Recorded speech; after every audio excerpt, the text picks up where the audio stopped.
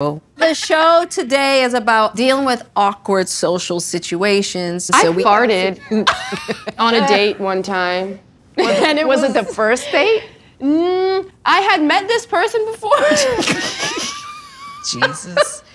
Jesus, take the wheel. But we were having a really good time, and he made me laugh very hard. And that was the outcome of the laugh.